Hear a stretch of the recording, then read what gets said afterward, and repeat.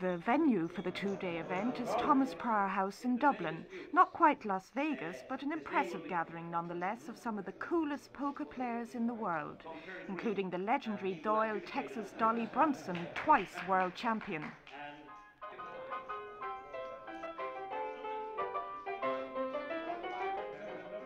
The knockout £44,000 tournament's been organised by Dublin bookie Terry Rodgers. It's cost the players £2,000 each to enter and an extra £200 to go to charity.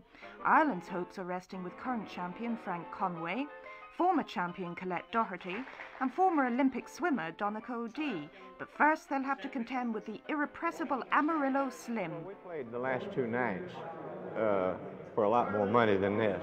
I'm 32,000 pounds winner so far, but I enjoy coming over here. We're tickled to death, I am, to come and see the Irish people. I love them. So far it's been beautiful with me.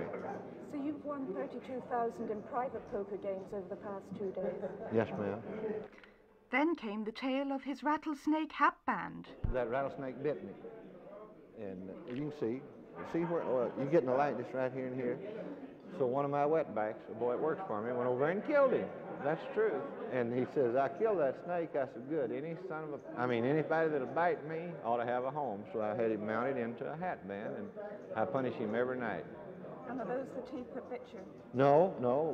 It blew off one day on an old hat, and it knocked those fangs out, so I had an orthodontist do. They call it a root canal. Those are artificial teeth that's in him now. Did you ever see a rattlesnake's false teeth? Never in my life. That one's got false teeth.